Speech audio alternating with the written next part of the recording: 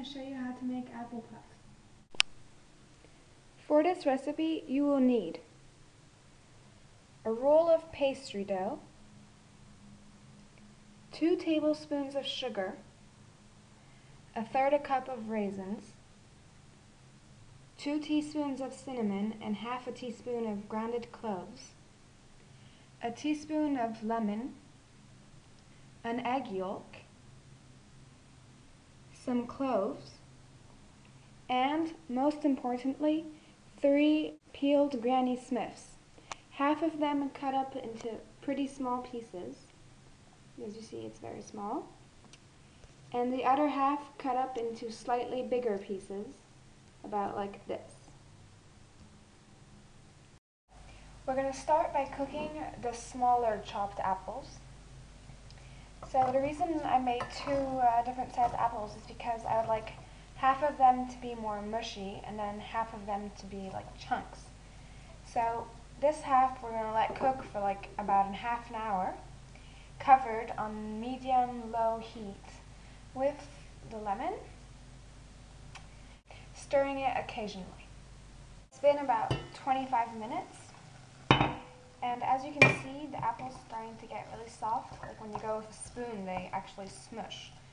So now it's time to add the other apples, which will also take a little while to cook, along with the sugar and the spices. And we're going to let this sit also on pretty low temperature. For the temperature, my stove goes to number 10, and I put it like on 3, 4, about. So there we go, add it all, stir it all together, and then cover it again and stir every once in a while. After about 10 minutes, you can add the raisins. The reason we add these last is because they take less time to cook than the apples, and with that they don't get too mushy. Stir them in.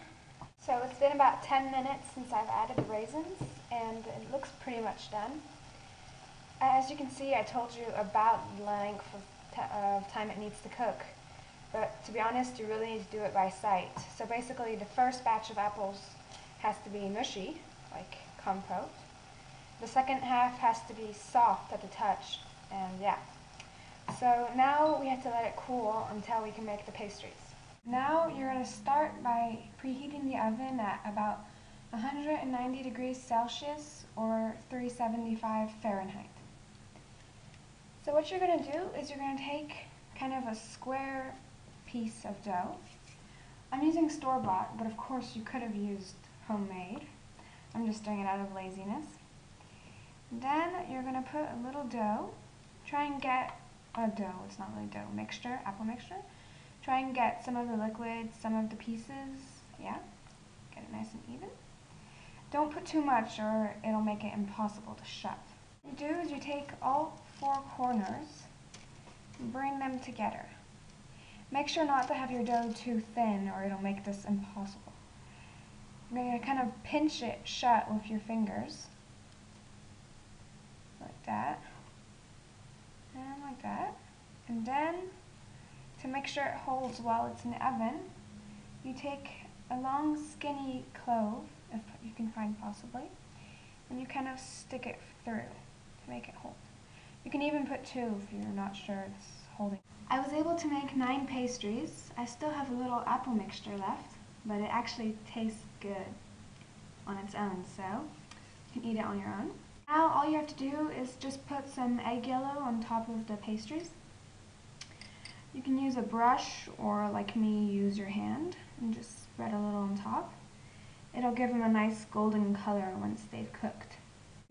Now you can put them in the preheated oven for about 40 minutes until the dough gets crispy.